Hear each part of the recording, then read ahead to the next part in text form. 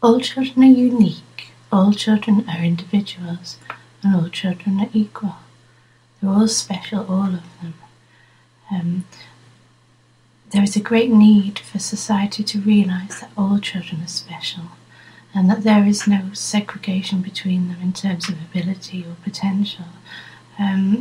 It is just a question of understanding the uniqueness of the individual and that everybody has a place in society, everybody is special, and we need to love each other and respect each other and recognise that we all have a role to play and all children should be cherished and made to feel as though they are important and they can contribute to society in their unique individual way as part of a whole.